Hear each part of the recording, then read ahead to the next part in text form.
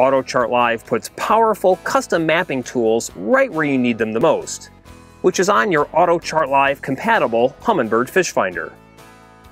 It's easy to create your own map with AutoChart Live and to use those custom contours with iPilot Link. Let's learn how to do both. Start creating your custom map using tools found in the AutoChart Live submenu.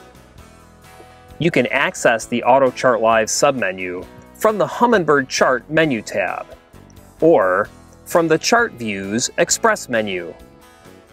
Begin by toggling Record to On, and make sure that AutoChart Live is set to Visible. Now, drive your boat around to cover a large area, or just record and display your map in the background while you fish. It's really as simple as that. The depth contours you create using AutoChart Live are fully compatible with iPilot Link's Follow the Contour feature. You made those contours, now go use them. With the trolling motor deployed and the chart view active, use the cursor to select an AutoChart Live contour line.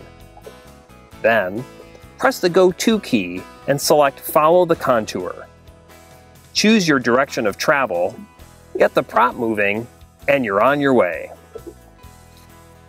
The AutoChart Live iPilot Link combination provides powerful advantages that all anglers can use to find and catch more fish. Hey, start enjoying those advantages today.